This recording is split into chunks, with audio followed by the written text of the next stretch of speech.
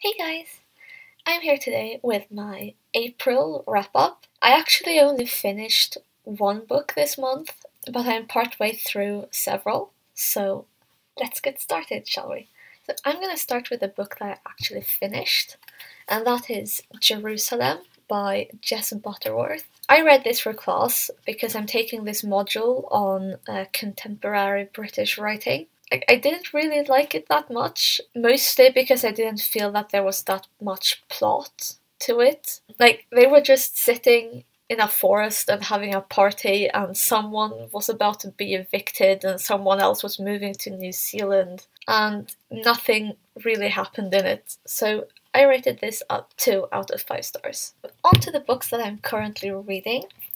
The first one is American Gods by Neil Gaiman. I think I might have mentioned this in some other video, but I started it because I want to watch the TV series that has just been released on Amazon. I'm about 140 pages into this, so I'm on chapter 6. I'm really liking it so far. It's just I haven't really gotten around to finishing it because it's super long and I haven't really had the time. But anyway, I'm super excited for the show and I'm super excited to finish this.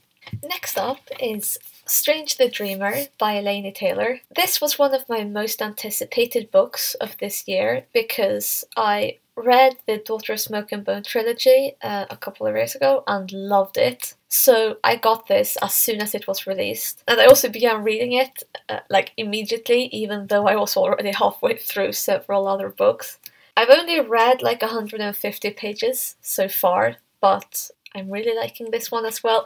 It might take a while before I finish this one too because of school and stuff, but I'm really liking this so far. The last book I want to talk about is London Fields by Martin Amis. This is another one of those books that I started for my contemporary British writing course. This was supposed to have been finished for the class last week, but I didn't get around to that. So this is also on my currently reading pile. I don't really have much of an opinion on it. I found it pretty difficult because it's very postmodern in a sense. It's like a reversed murder mystery somehow, and it's about a writer who's had writer's block for 20 years and then he sort of stumbles upon this murder mystery. It's a bit weird. I just find it a bit difficult. So that was everything I had to talk about today. Thank you guys for watching and I will see you in my next video. Bye!